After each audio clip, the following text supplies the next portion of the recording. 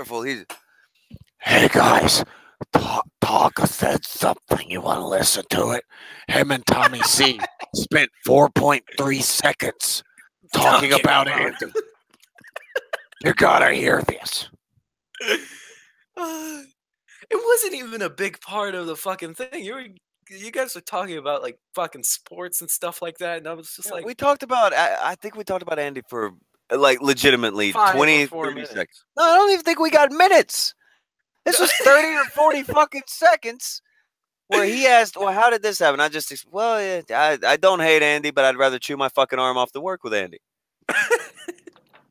Yeah, and then that turned into 2 hours, which is content. All right, Tonka, real quick, say something nice about Andy before somebody sends him that clip of what they always cut out if I said nice things about him for 2 months. He makes nice digital art sprites. Andy's fun to play video games with because he reacts in very fun ways when you're playing video games. He's great reactions. Andy's not a dick. In some ways, a lot of people would look at Andy's type of sensitivity as a bad thing, and it is in some instances. But I look at Andy's sensitivity as kind of what makes Andy Andy. He pisses me off. Andy will piss me off quick. But I don't think that makes him a bad person. I think that makes him a different person than me, and maybe a lot more naive than a lot of people would expect him to be. I don't think he's a retard. I don't think he is a malicious person. I think that sometimes he handles things a lot different than I would, and I think that he is naive as hell sometimes. That would be biggest fucking things that I would say that are negatives on Andy. There are a lot of positives to Andy. Motherfucker likes to smile. I'd rather be around somebody who likes to smile than people who like to just fucking shit constantly. Yeah. I'd prefer Andy to. Oh well, the fact that I had to think of that. I don't know if I'd rather hang out with JF or Andy at this point.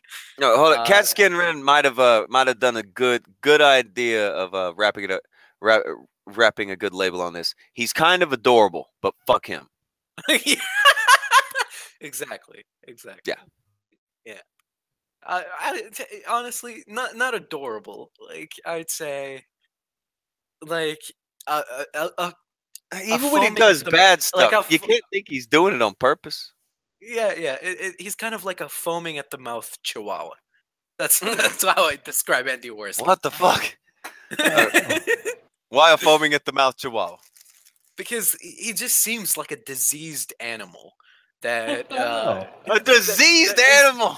A diseased animal that's sort of like adorable, maybe. Like you're not so sure, but you can't get close to it. That's something you know for sure. It's like a bunny with half its ear cut off. It's adorable in the mistake that it is. Fair enough. That sounded way worse than yours. No, go back to rabbit animal. I thought that sounded better. It sounded worse. Yeah. It's just like it's adorable, but there's something disgusting about it. But you sure as shit know you can't pet it. Yeah, that's you probably don't want to pet it, but it's cute. Yeah, from a distance. Like, there are a lot of talents that Andy has that nobody's ever going to see because he never really jumps on. Like, I was trying to suggest, kind of throw it out there that maybe on one of his Purple Dragon streams, he should just sit there and do some pixel art. Just do some pixel art for people, see if they like watching that. It's just something different for people, so people could see that there's something to him. It's like Richard had said, Worski's untalented. Not true. He does have talents. It's just so there's most of them you're never going to see. Makes a hell of a fucking video. Makes a good video. Good yeah, he can make videos better than a lot of people. But that doesn't, I mean, he hasn't been making videos. So again, another one of his talents and strengths you're not seeing. Fucking YouTube fucking clipped the fucking ad revenue out and made the streaming more. I think it's like a long time ago. People used to just fucking make videos on YouTube, and streaming was seen like as, oh, why would you do a fucking hangout? Why would you do a stream? That's stupid. Yeah. Now it's kind of become reverse because now streams you kind of have to do them. Yeah, it's Jesus. I don't know.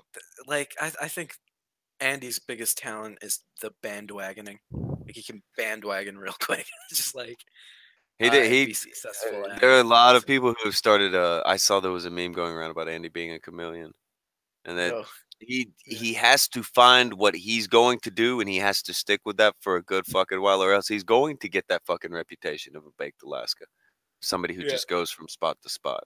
He has to find his own. He's got to find the spot that he feels good at, to where he'll stay there for a while. Mm-hmm. He's got to do it. If he doesn't, he's going to have the same reputation as Baked Alaska had.